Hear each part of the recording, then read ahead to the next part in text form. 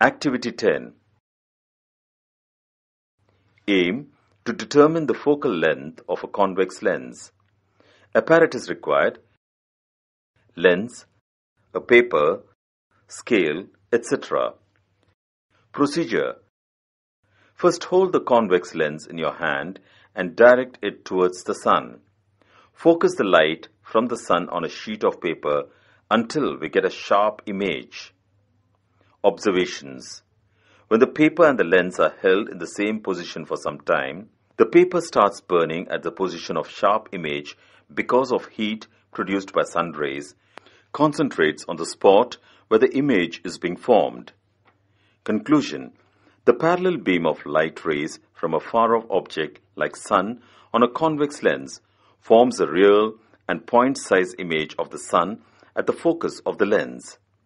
The distance between the lens and the sheet of paper gives us its focal length.